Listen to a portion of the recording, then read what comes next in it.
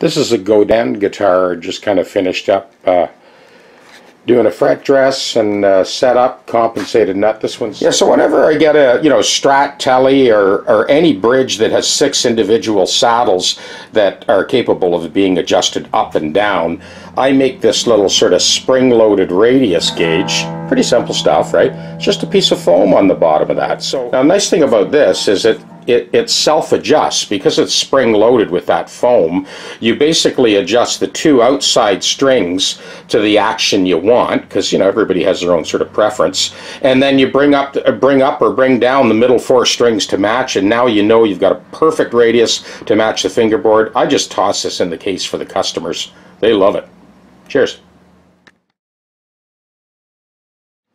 Yeah, I wanted to show this guitar because this is kind of one of those wild-ass kind of crazy body shapes.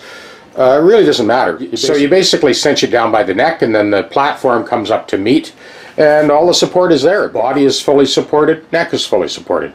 Now, the reason I've got it in this orientation is because I need to get at the front of the guitar and at the back of the guitar at the same time.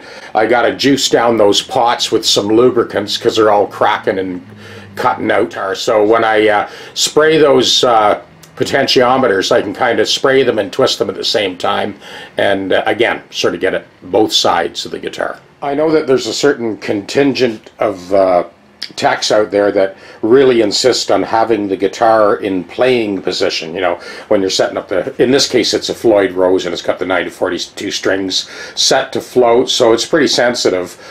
So for you guys that are into doing that, ratchet the body platform up, the neck's floating in mid-air. It's like you're playing it. Now, I've got it upside down. I'm just sort of getting a better camera angle here and a little close to the front windows. Pretty easily flipped over, and I could take the shot from the other side. But I just thought I'd show you that. So I've got the body is got a hoop that comes up and over at the waist on this guitar. This is a little bizarre, this guitar to hold.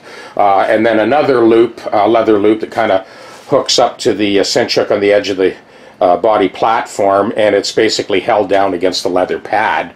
So yeah, there you go. There's your playing position orientation done on the Tech Deck workstation.